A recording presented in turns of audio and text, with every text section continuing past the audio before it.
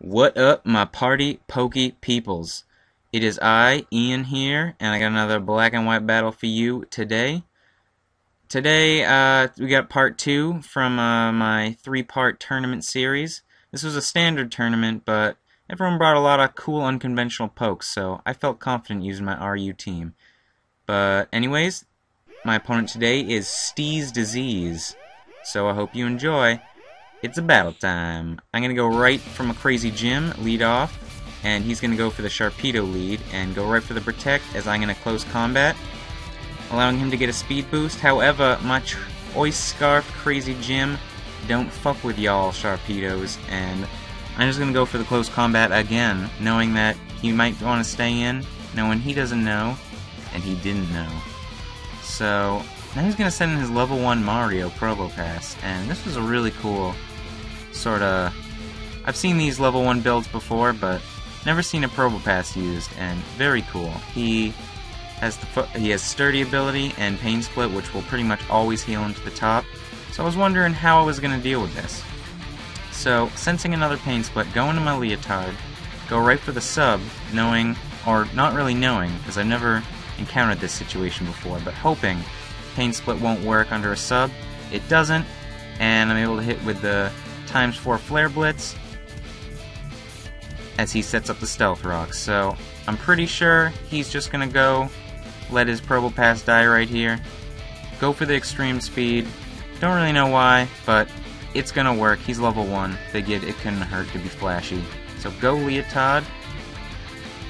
Go Leotard. And my Entei is gonna continue to own face as he goes for the fake out on my sub. I am not going to flinch, and I'm able to get a Flare Blitz off. And I figured this would do a lot of damage because Hariyama's one of those pokes that has a lot of HP, but little on the defensive side. And he's gonna, I assume he's got the Guts boost right here. And he's gonna go for the Bullet Punch to take out my sub, but I can just kill him with another Flare Blitz, so awesome. Entei's really doing a bang-up job, why, cracky? But he's going to send in the Colonel with his chicken deliciousness. And he's going to just T-bolt me. Kind of thought I would outspeed, don't really know what I was thinking. Went for the Stone Edge, but whatevs. Sent out Franklin right here, and he makes a really good play, goes into the Gastrodon, who has the Storm Drain ability and is going to get a special attack boost.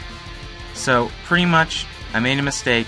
Franklin's gonna die right here, so I know this, so I just want to get rid of his Stealth Rocks, because since that Probopass is gone, he will not be able to set up again. So Franklin, you done good. You died a premature death, but you did good, kid! But now I'm gonna go into my skinny guy.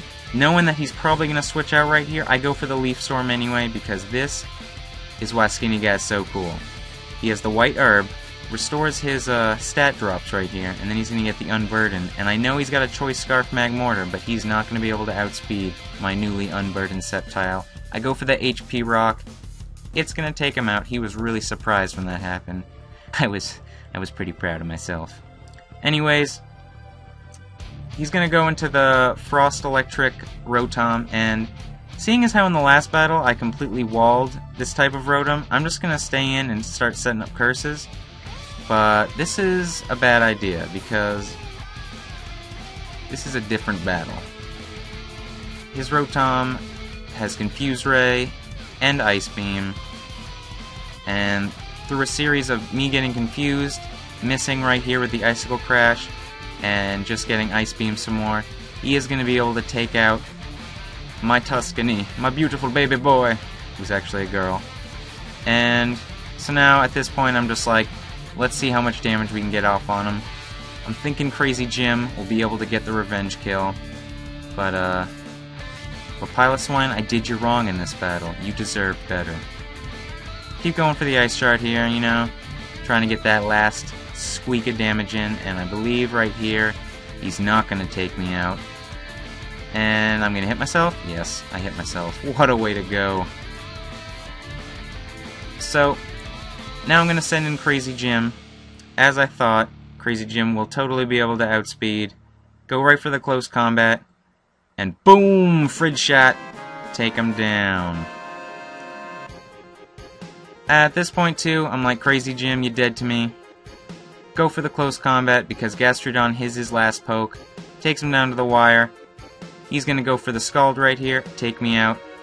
And then I can promptly revenge kill with my Sceptile. So, great game, SteezeDisease, and awesome name.